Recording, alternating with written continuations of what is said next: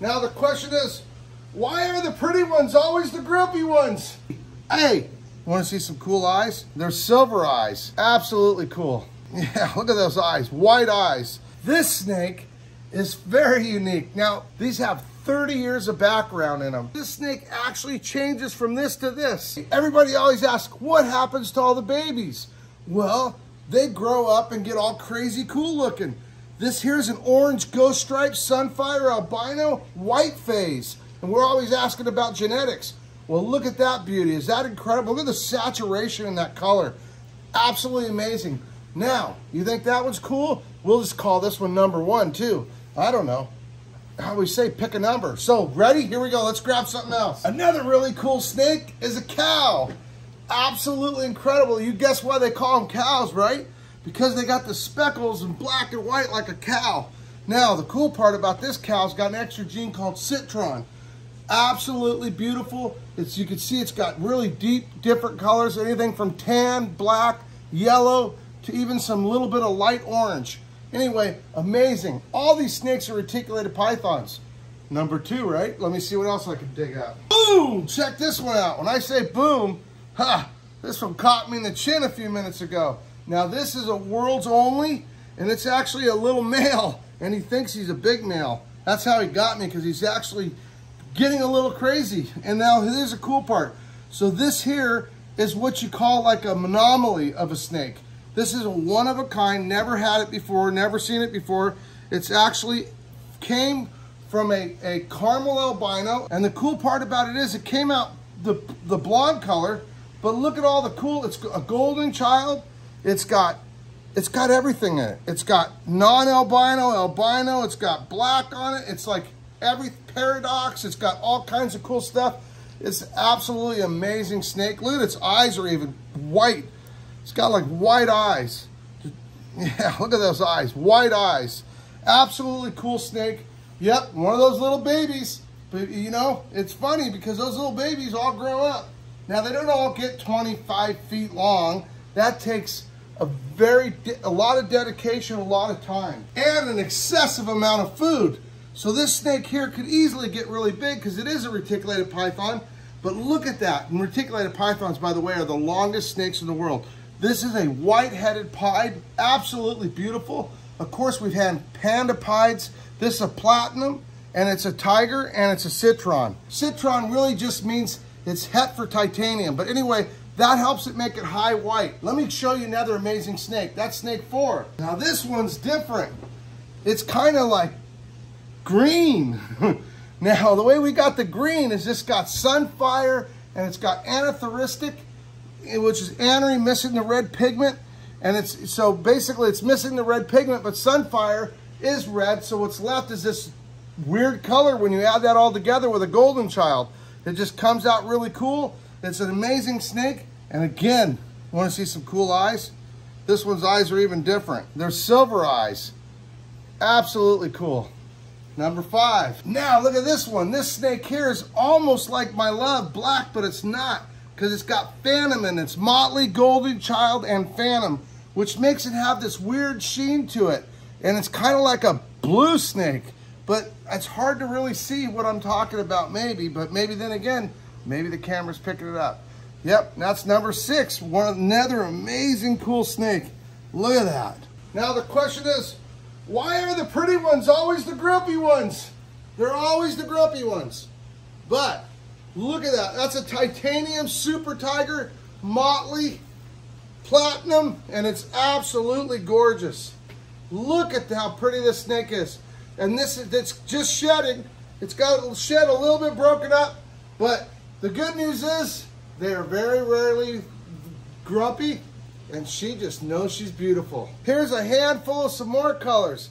This is an orange ghost stripe, no sunfire, absolutely beautiful, possible platinum, and that is a very cool looking snake. And the way these work is they get better and better as they grow up. Now, look at this. Orange ghost stripe, sunfire, platinum, motley. Don't see those every day. I don't even know if I ever see one, to be quite honest. Pretty cool snake. We started with the genes kind of late, but we were able to make a lot of really cool ones. Now, look at this thing. This is an albino orange ghost stripe, motley golden child, and platinum possible sun or sun possible platinum. Pretty darn weird looking snake. It's got an incredibly cool head stamp. You can see, look at the variation of these snakes right here. They're absolutely, definitely a cool gene. They started out, Kevin McCurley from Nerds started the orange ghost stripe gene, and of course there's so many of these snakes, Bob Clark, Sunfire, all these people that most people don't even know existed, to be honest, because there's so many people outside of the beginning of it.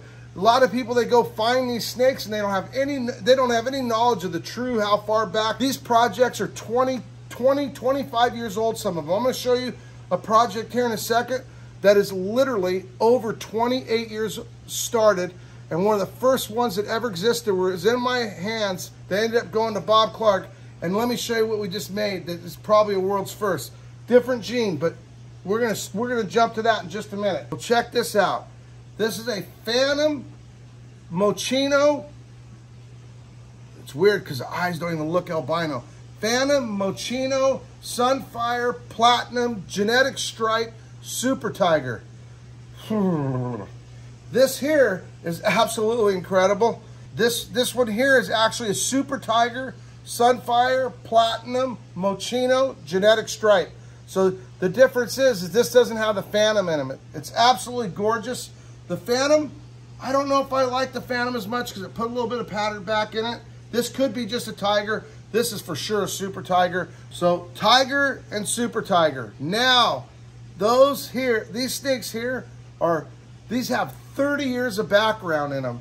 And the funny part is, all the people in the pet trade don't even know that these snakes that they pick up and they fall in love with have 30 years of history of people working to create this whole hobby.